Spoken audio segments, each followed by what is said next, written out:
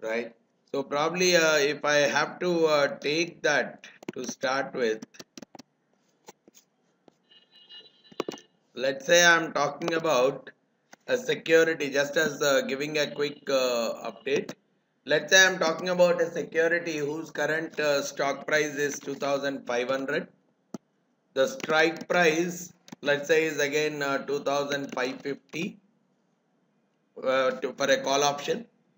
And let's say we are saying, we are assuming that the risk free rate of return is somewhere around 8% annual, and the volatility in the security mentioned by sigma is let's say around 25%, and we are talking about a time to maturity of 0.25 years, 3 months time to maturity.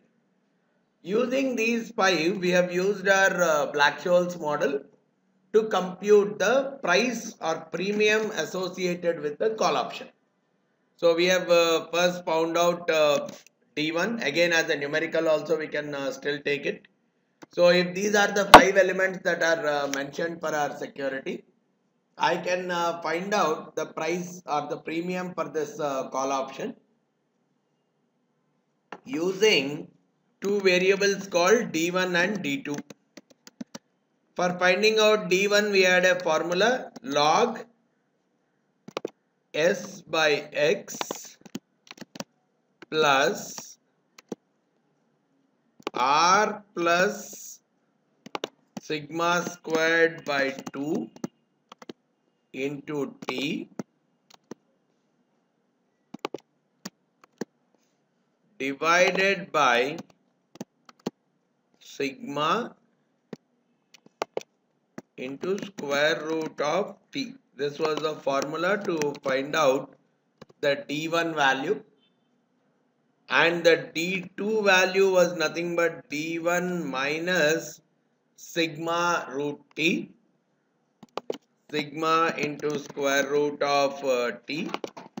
These were the values for finding out D1 and D2. And then we were finding out ND1. This was the same thing which we have used for our normal distribution, for finding out the price of the option through Black-Scholes model. This ND1 and ND2 in our exam, probably he may have to give the direct values for them, or he will give a small table for various values of D1. These are the corresponding ND1 values.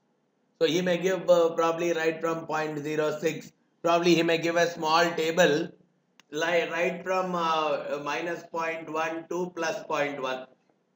Some small table he may give minus 0.1 to plus 0.1, or probably he may give from 0 to 0.1, because the minus side is a reflection of the plus side because of the symmetry in a normal distribution. So in a table he may just give the values for 0, 0.01, 0.02 for various of these numbers. He may give you the corresponding normal distribution values. So even if it is for minus 0.06, if you find out for plus 0.06, that's the same value.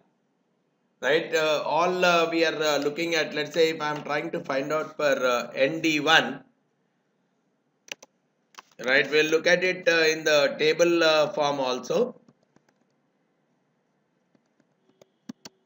If I am looking at ND1, this is the number. If I am looking at ND2, this is the number. Now we said the price of our call option is nothing but S into ND1, the current spot price, into ND1 minus the present value of the strike price. So this by e power RT into ND2. So 124 is being looked at as the price per this particular call option. The premium for this particular call option, it is expected to be around 124.82. Now, why are we talking about this in case of the discussion on Greeks? Greeks is a concept that is built on the top of this concept itself, saying if this changes by some extent, if the stock price changes by some extent, how would the call option price change? If the stock, now let's assume that this is 124.82, right? If the, so let me write it as 124 point, let's say 83, rounding it off.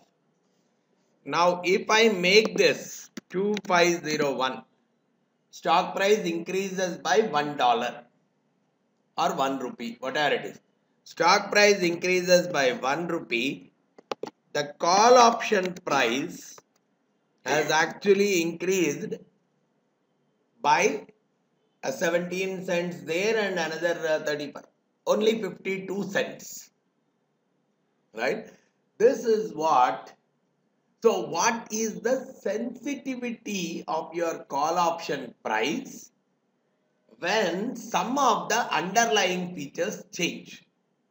When some of the underlying entries change, by what extent is your call option premium changing? That is what is the typical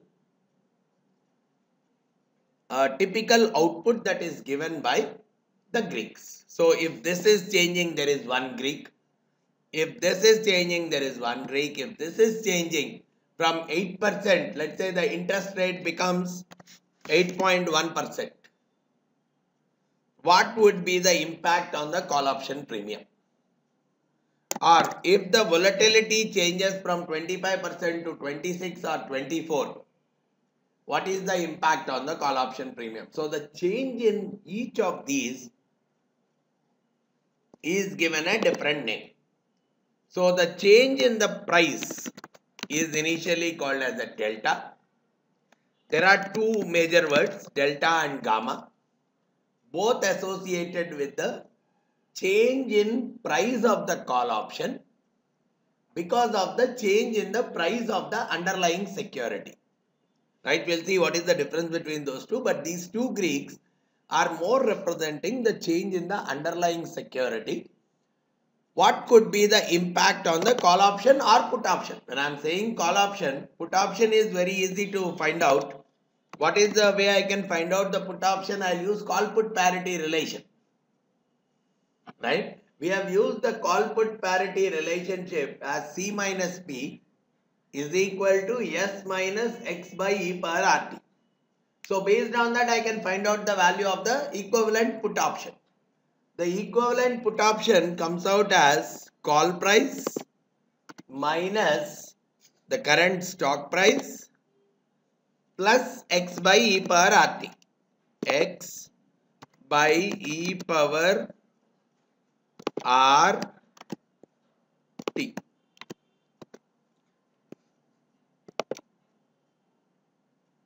X by E per RT. So this is also coming out somewhere around 124.32 only. Right? But now if at all